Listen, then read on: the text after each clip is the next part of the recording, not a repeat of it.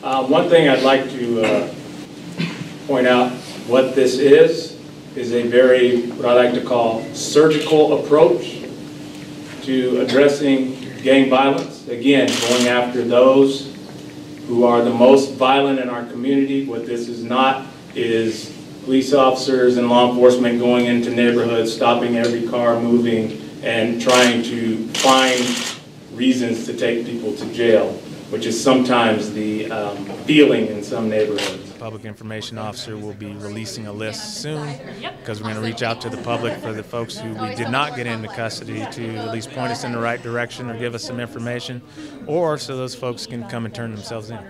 We had 36 folks that were on our list, 34 actual locations where we were serving warrant. We had over 100 law enforcement officials involved in this, and that's not counting support staff. We use crime analysts, we use clerks, just lots of people. This is very resource intensive. We had gotten to a conclusion of where the operation was going. The other thing was we wanted to specifically do this right around this time of year. We want people, I'm hoping, I'm an optimist that, maybe some parents and grandparents will allow their kids to go out and ride their bikes during the holiday season.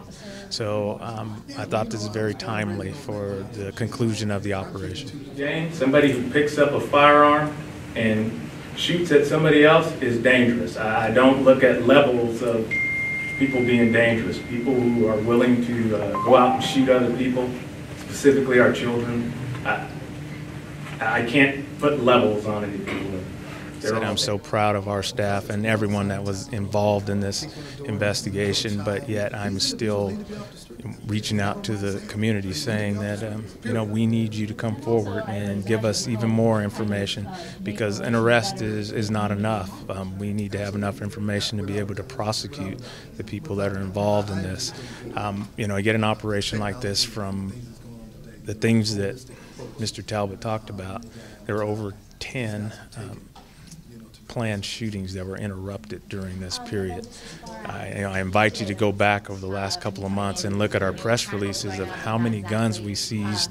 At the time, we did not reference this operation, but a lot of those car stops and those gun seizures were a direct result of us intercepting people who were on their way to shoot other people.